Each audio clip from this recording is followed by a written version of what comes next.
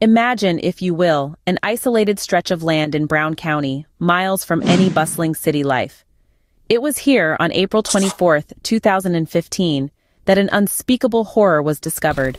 The lifeless body of Hannah Wilson, a 22-year-old Indiana University senior. Shockwaves rippled through the heartland as the news broke. Hannah, known for her radiant smile and zest for life, was found bludgeoned to death in a place far from her Bloomington home. The gruesome discovery sent chills down the spine of every person who heard the story, painting a stark contrast against the vibrant spring season. The case quickly attracted national attention. The chilling circumstances of Hannah's death and the mystery surrounding it drew comparisons to another unsolved disappearance of a fellow Indiana University student, Lauren Spearer.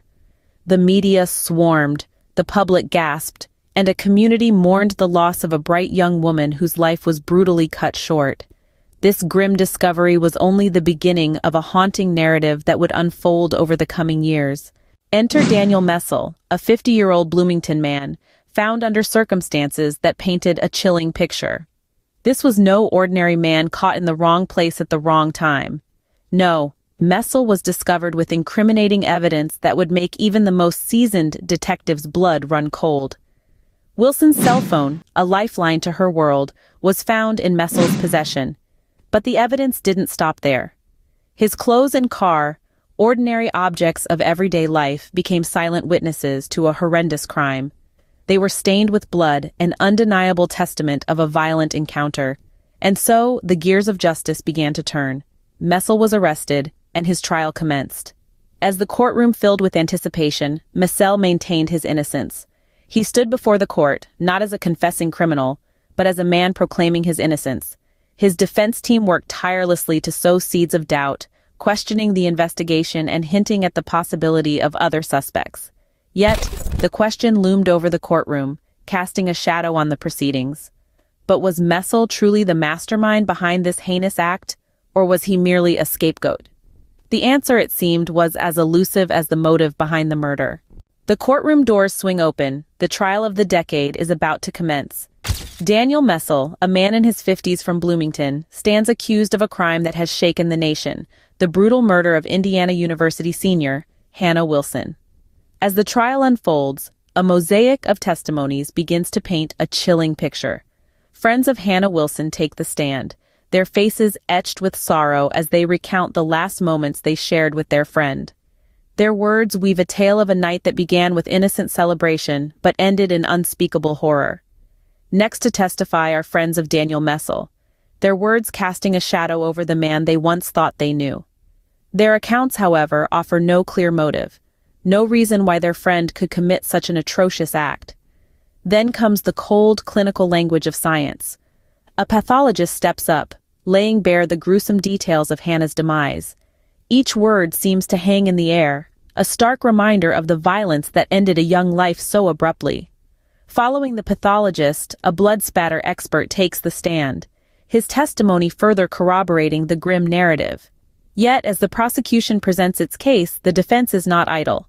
They begin to raise questions, stirring doubts about the investigation. Could there be other suspects? Are there stones left unturned? As they probe and challenge, they strive to present an alternative narrative, one that might cast their client in a different light.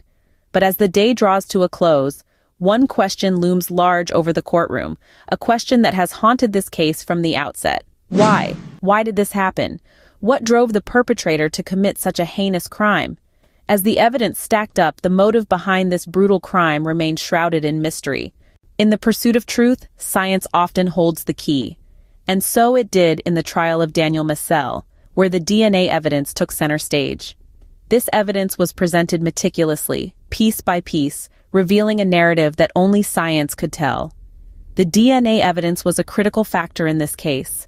It linked Messel to the crime scene and to Hannah Wilson, the victim. The blood found on Messel's clothes and car was examined and tested. The results were irrefutable. It was Hannah's.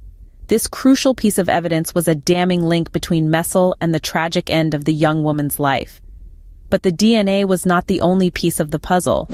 The court also heard testimony from a cell tower expert.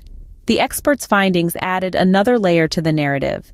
They showed that Wilson's cell phone found with Messel had pinged off a cell tower near the isolated stretch of land where Hannah's body was discovered. This pointed to the disturbing possibility that Hannah was still alive when her phone was in Messel's possession. This combination of DNA evidence and cell tower data painted a chilling picture. It showed a trail, a timeline, and a tangible link between the suspect and the victim. It was the science that allowed the court to piece together the events of that fateful night. It provided a glimpse into the final moments of Hannah's life and brought her one step closer to justice. The DNA evidence was the turning point in this trial, but the question of motive still lingered. The gavel falls, the courtroom holds its breath, the verdict is in. Daniel Messel, the 50-year-old Bloomington man, found with Hannah Wilson's cell phone and blood on his clothes and car, is pronounced guilty. The air in the courtroom becomes thick with relief, despair, and a multitude of other emotions. Some shed tears of relief, others of sorrow, as the weight of the verdict sinks in. This trial, which has captured national attention, brought to light a horrifying tale of a night of celebration gone horribly wrong. Hannah Wilson, a 22-year-old Indiana University senior, her life tragically cut short, remembered by her friends, the pathologist, the blood spatter expert, and all those who testified, was the human face of the trial. The motive for the murder remains a haunting question. The defenses raised doubts about the investigation and the possibility of other suspects, a chilling reminder of the complexities of crime. The DNA evidence and testimony from a cell tower expert were crucial in securing the verdict. In the end, justice may have been served, but the haunting memory of that fateful April night lives on.